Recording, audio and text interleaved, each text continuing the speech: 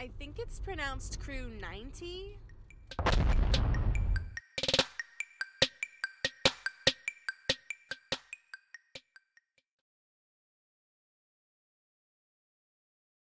So this is Officer Chris Barrette.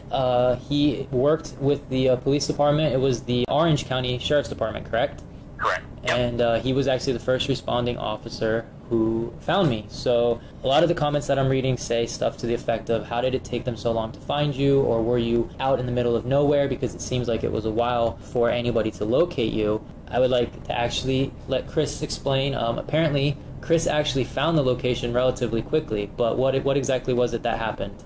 Well, when I had first pulled in, there was a lot of confusion because it is an industrial area. When I pulled in, there was people working, there was people in tractors, and we would think if there was some kind of event that was going on, like there was, that somebody would have flagged us down or something, and all the lights going on my cruiser, so people knew that there was some kind of emergency. They just didn't realize it was there, I guess, because, like I said, I drove in, I looked around, I saw the giant baler, but we weren't even sure if that was still the right place. And when nobody flagged me down as I was driving around, we just figured that wasn't it. The fire department pulled in and pulled out, and nobody came up and flagged me down because nobody knew right away. I ended up just pulling out also. Yeah, so who you would have seen would have been my two coworkers at the time, which was David and Richie. And yeah, they were the ones that I referred to on the 911 call when I asked if anybody else had called in. And it turns out that they were completely unaware anything was even going on. So what was it exactly that made you ultimately come back and decide to just reinvestigate the area? I remember pulling out. I was out there for maybe like a minute and a half listening to what was going on the radio, and somebody had said something about the baler or something that was blue, and obviously the baler, the thing's enormous, so I just turned back around and went back in, and still this time there was nobody flagging me down or anything like that. So basically what I just did is I just looked for what I could think would be maybe a control panel where there could be maybe somebody in there, and I could say, hey, where does John normally work on this part of the machine? And I found what was the control panel and walked up the stairs, and there you were on the ground. Now, what was going through your mind when you finally actually located me? It was more of a relief than anything because, as you know, there was a lot of confusion about where you were and everything. I don't know if it was your side or their side. I mean, I've listened to the video before also, and I know some things it kind of gets a little difficult to understand or hear what you're saying. But when I first got up there, to me, it was, like I said, it was more of a relief that we had found you and that you were still alive. But the biggest thing for me was that you had done pretty much all the medical work by yourself, which was kind of amazing.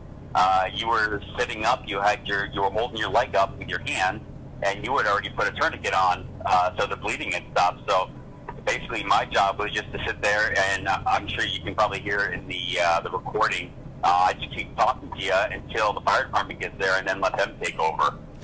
At that point, I remember I was very delirious, and I was trying to talk to you, and I was also trying to talk to Jeff at the same time, and that led to some humorous parts of the 911 call, if you want to even call it humorous. But where I remember Jeff was asking me questions, and you were asking me questions, and I was just answering everybody at the same time. I definitely remember when you opened up the door and you saw me, I was very relieved to see you. And then immediately I turned to, uh-oh, that's not a firefighter, that's a police officer. Am I going to jail?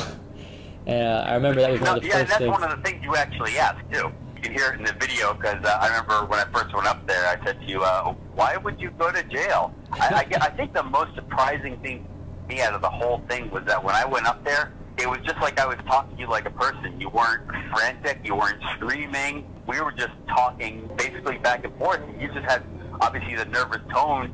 You were more afraid of getting in trouble than you were of having your leg amputated, which I had noticed.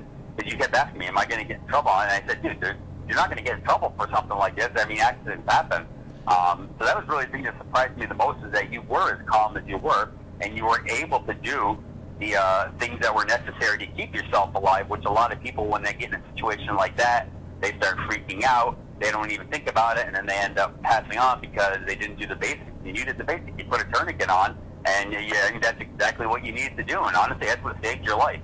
You were able to keep calm by yourself, and it worked. It was, I mean, you were the real hero there. It wasn't anybody else. I mean, you're the one who kept yourself alive. You did great. Well, I appreciate that. You know that I definitely consider you and Jeff and Carol, definitely I consider you guys my heroes. In my 911 call, you can hear me telling Jeff that I was going to send everyone flowers, and after talking to Jeff, I actually only very recently, this entire time I thought I sent everyone flowers, but I only just recently found out I never did send those flowers. So, but I know that talking to you over the years, though, I have definitely let you know that I definitely consider you my hero, and I know my mom has told you that numerous times. So, and it's true, but I mean, I personally don't feel. I mean, I'd be humble about things like this. I just don't feel like I should be rewarded for a job that basically I chose. I've been doing it for over 20 years, and if I can just change one person's life each day, and that was your day that day, I mean, that makes the whole job worth it. All the bad stuff that we go through, you just totally forget about it. Right. Now, one of the other things where you did more than you were just required to do is I remember you accompanied me to the hospital, and seeing as you were the only face I recognized, I pretty much latched onto you, and I asked you not to leave my side, and you stayed with me until I went into surgery.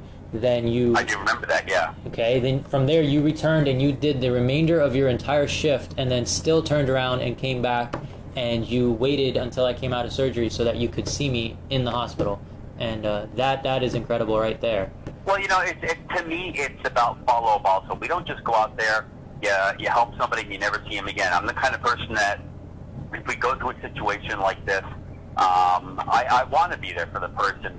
Obviously, your family wasn't there right away, so you need obviously somebody that's going to be there, and if you need somebody to talk to, as long as the hospital was willing to let me stand there and talk to you, I would have stayed all night, because it's always the follow-through also that I think it helps to start the whole healing process is when you can talk to somebody that was with you in that situation.